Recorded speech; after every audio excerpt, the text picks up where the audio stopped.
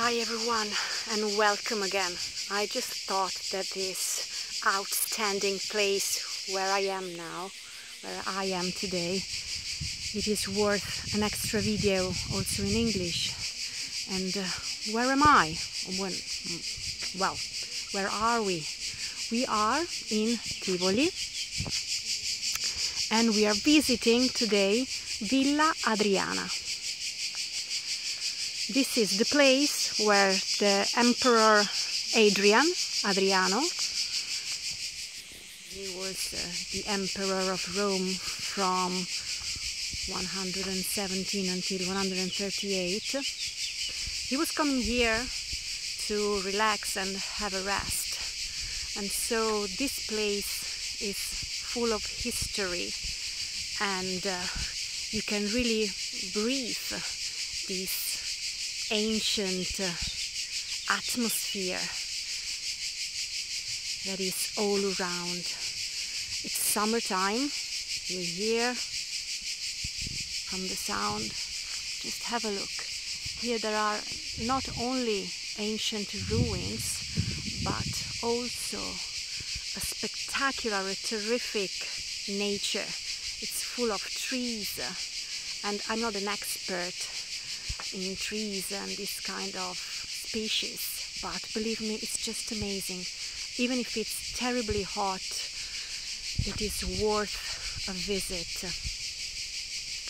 So just if you are coming to Rome and you have time, it's not far away from Rome, nearly half an hour, and you can visit Villa Adriana, which is this one where I am now, and also Villa d'Este.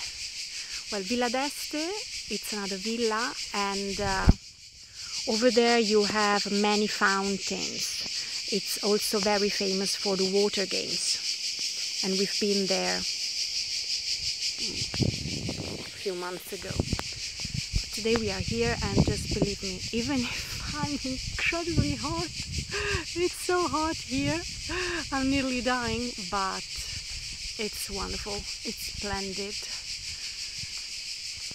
You can really keep in touch with the past somehow. Just see here statues, you see, all in a row. Isn't it enchanting? I just love this kind of places.